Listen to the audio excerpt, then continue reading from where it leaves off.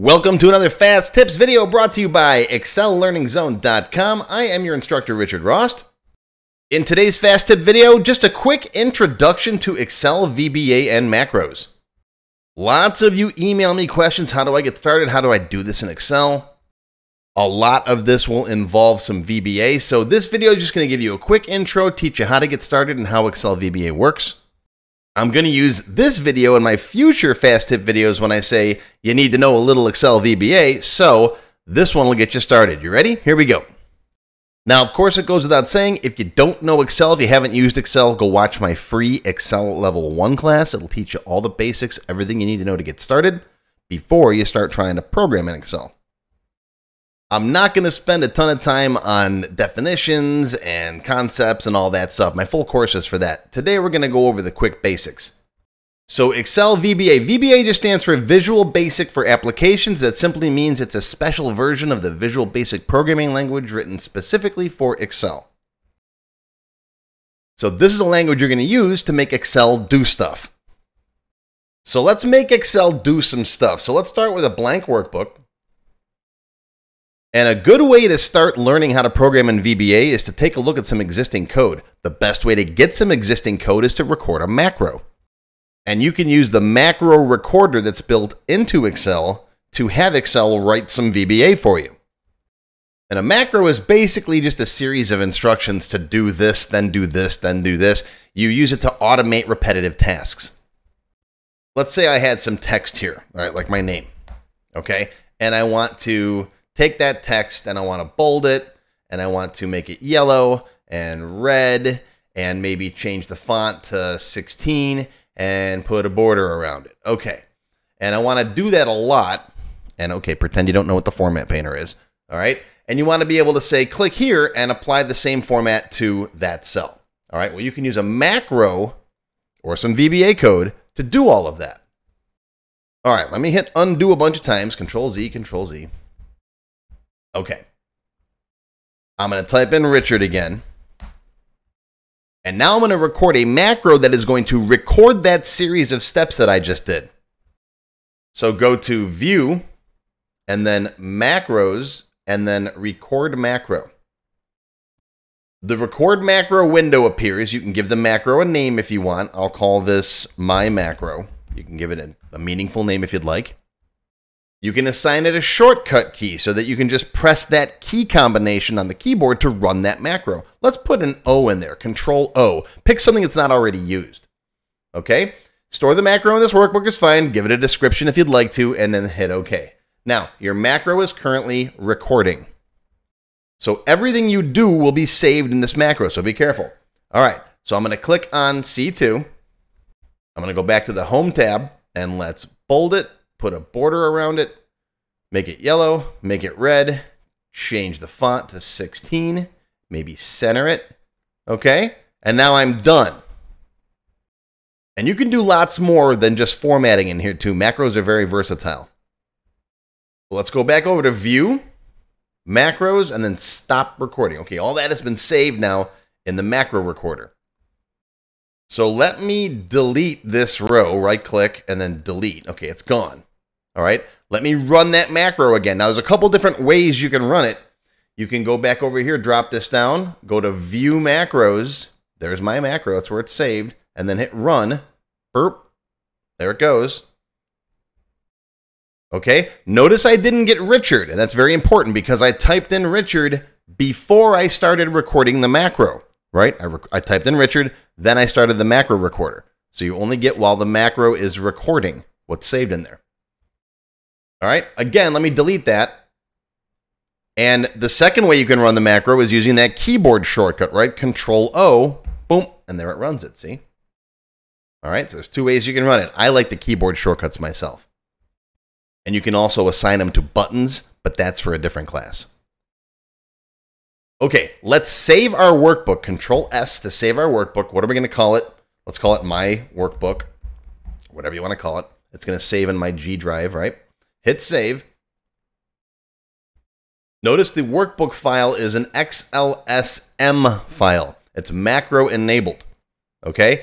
If you try to save this, let me go to Save As. If you try to save this as just a regular Excel workbook, XLSX, all right, and hit Save, you'll get a warning message that says you can't save VB projects in an XLSX file. All right, Microsoft does that for safety. You have to specifically use an XLSM file. All right, I'll say no right now and then close that down. Okay. All right, now we use the macro recorder. The macro recorder wrote a bunch of code for us. Let's go take a look at it. Drop this down, go to View Macros, click on your macro, and then click on Edit. That opens this guy up, the Microsoft Visual Basic for Applications Editor. And you can see all the code that macro ran. Now, if you don't see this over here, this VBA project pane, you might see just this. That's okay. Go to View, and then Project Explorer. That turns that on. Sometimes that gets turned off.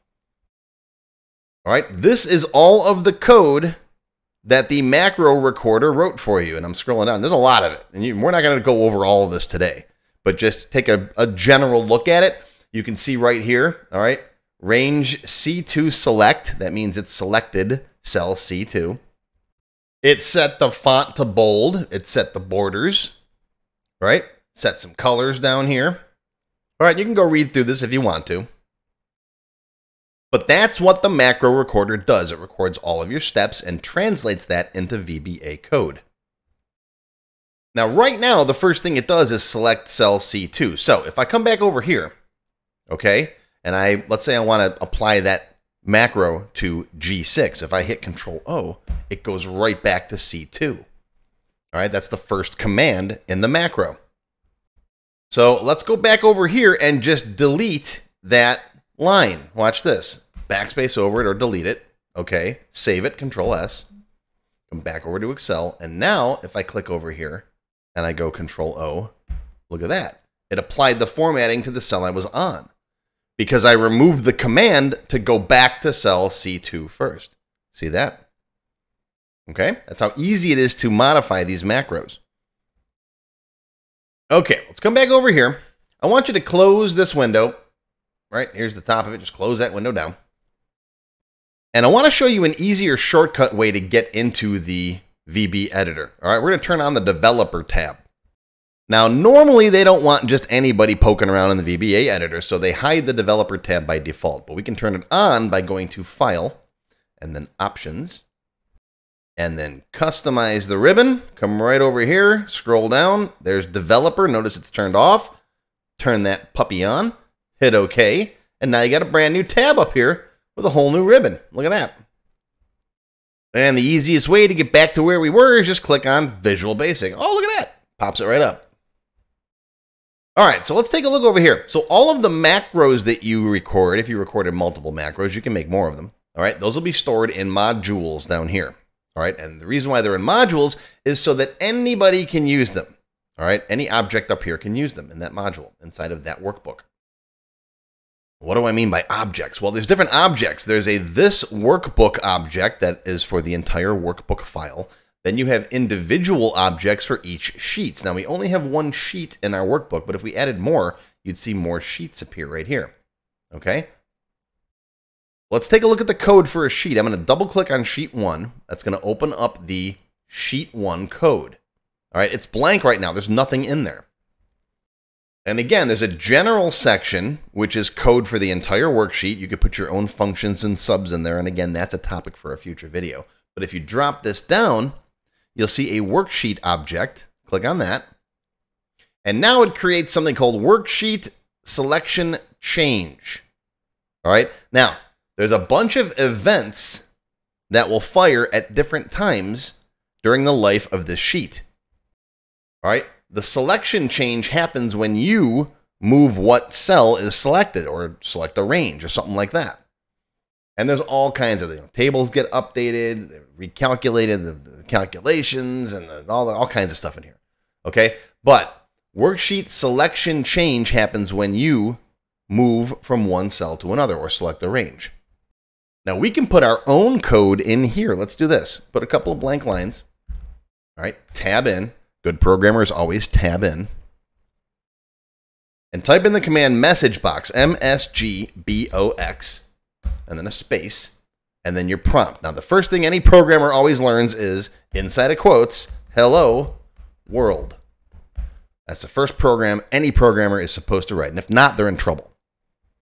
The programming police will come for you. Okay? Okay. All right, that's it. That's all we need. Now, save it, Control S. All right, come back over to your spreadsheet. And oh, look at that. As soon as I click on it, look at that. It says hello world. Okay, why? That's because the selection moved over here to A3. Click on a different cell. Boop. Look at that. Oh, hello world. That's interesting. Look at that. That's kind of annoying, but it gives you an idea of what's happening. Anytime I click on a cell, that event runs. What's that event? It's the selection change event. We've changed the selection. Let's make this a little more useful. Let's change the prompt and say you selected row, and then a space, close the quotes, ampersand, right? That's Shift 7, ampersand. That's the concatenation operator, meaning we're going to put two things together. And I want you to type in target.row. All right, and then press enter. What does target.row mean?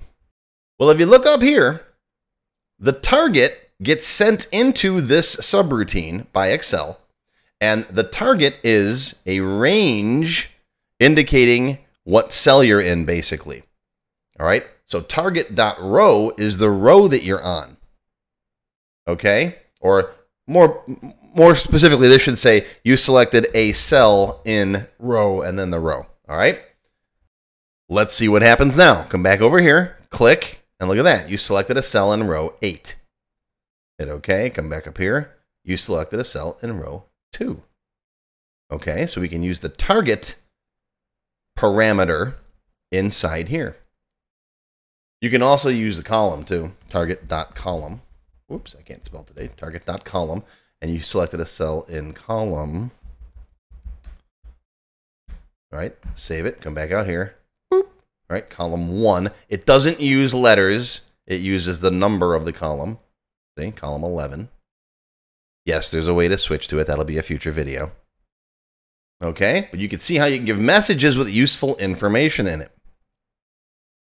All right, remember this guy that we recorded earlier called my macro? All right, well, watch this. Go back to sheet 1 in our selection change. Get rid of this message box command and just type in my macro in there.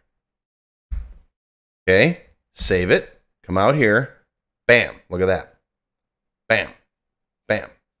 Every time you click, it changes that cell with the formatting properties of your my macro. Right? You click, it changes a selection. So selection change runs my macro. Where's my macro? Well, it's right here inside of module 1. And you can find it by right-clicking and going to definition, and it puts you right on your macro. Look at that. That's kind of cute, huh? Okay, let's go back to sheet 1. Let's get rid of this. Let's delete that event. I don't want that to run anymore. I'm going to delete the whole thing, everything from the worksheet selection change all the way down to end sub. Just delete that or backspace over it. Now that's gone. Now that won't run now if I click in here. See, it's not running. All right, let's get rid of all this stuff. Delete. Goodbye. Okay, fresh worksheet basically.